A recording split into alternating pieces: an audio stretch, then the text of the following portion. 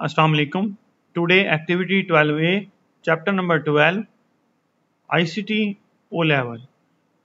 In this activity we have to open an image snow gel using any software package, any suitable package. You can use Photoshop or GIMPs.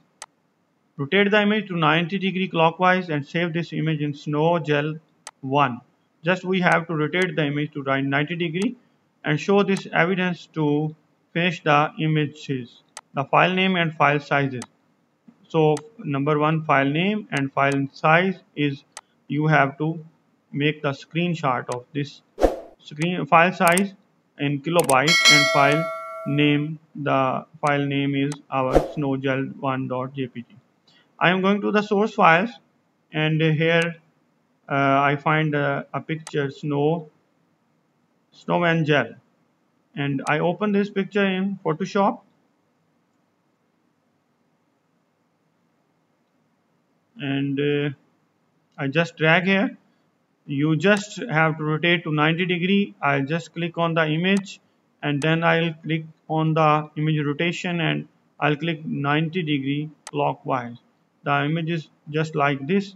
Now I say click on the save as button, and I make a folder here on the desktop or anywhere. I click on the new folder and I rename it or give it the name our work area or worked, and I save this image in snowgel1.png or jpg that given in your book according to png. Okay, I also use png and I'll click save. Okay, the file is saved now, and we have to give the evidence. How I give the evidence? I again go to the desktop, open our work area folder, and here is this file.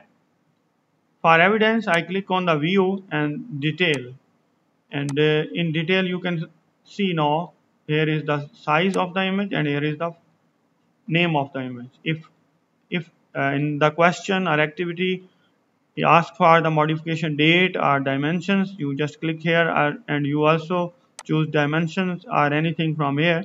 This time the dimensions is not required, so just we have to make the screen shot, and I open the snipping tool and I click the new and I'll capture this, and I'll click on the save snip, and then in the same folder in our work area I evidence 1, just I evidence 1, you can give any name here. So this is our evidence image, and this normally we copy the evidence in Microsoft Word. So this was the activity 12A, and all the tasks are already, I make the video and you can see that video. In that video I'll discuss all the tasks of unit number 12, and now I'm going to discuss the activities. In this video I just discussed the 12A. In my next video you can see activity 12B. Thank you very much.